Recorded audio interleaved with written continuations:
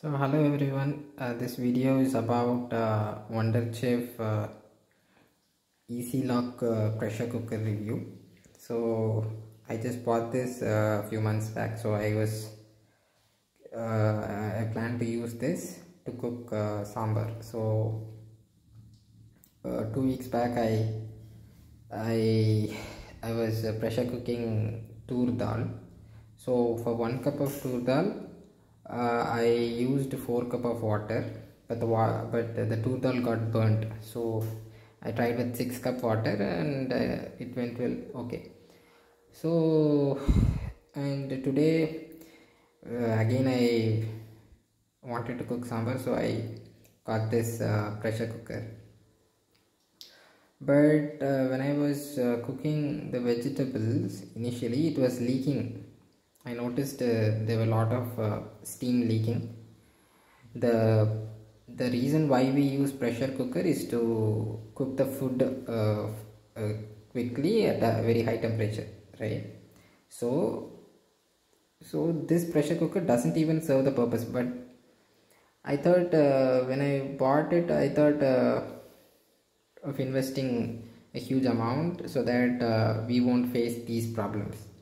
But the very purpose for which I invested the money, it didn't serve.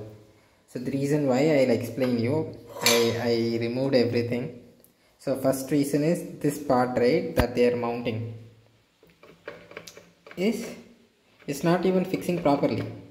So when you lock the cooker like this, the top cover, it came in the first use itself, it came out, the top cover. This is the top cover. It came out in the first cook itself. It came out because it was not able to withhold the pressure. Actually, it deformed this plastic. So that is the level of quality that wonderchef is producing. So when you lock this, it will hit this safety valve, this pressure indicator, and it won't even come up. I think it got stuck. So the pressure was leaking through this pressure indicator heavily, and this center hole that you're seeing, the steam was leaking through that also. So I was checking that they are using these bolts and all inside. These bolts and this seal, it is not sealing properly. Very poor quality seal.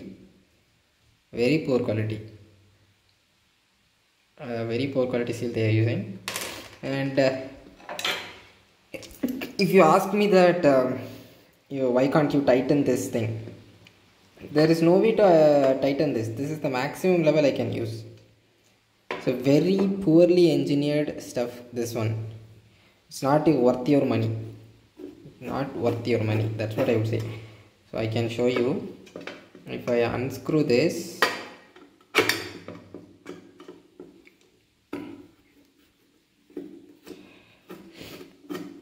very poor quality.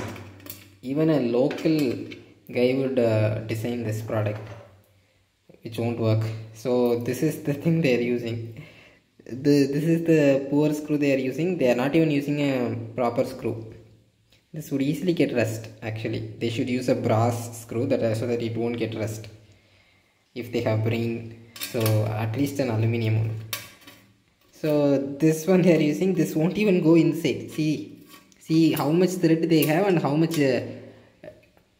thread they have and how much depth it is going. See. So this is the problem. Okay, one is going fine, the other one, it doesn't go well. See, and that 1 mm 2 mm gap is causing the problem. So it's a major problem, and the seal is a major problem, and this cap is a problem, and these are all the very important stuff that they have to address, but they haven't addressed it. So if you're asking me whether you have to this is a good product or not, it's a worst product that will not allow you to sleep properly. So better avoid this.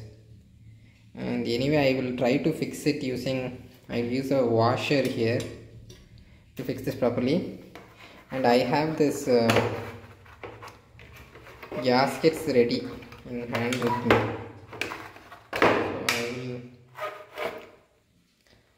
I will use this gasket. This should go fine. I'll try this actually. I'll try this and I'll let you know in the next video.